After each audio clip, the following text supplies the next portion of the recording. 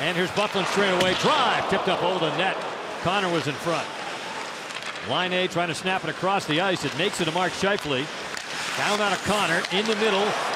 Wheeler, Laine, and a save made by Lagace coming across. Connor defeated around the boards. Well, Max Lagace has been sharp.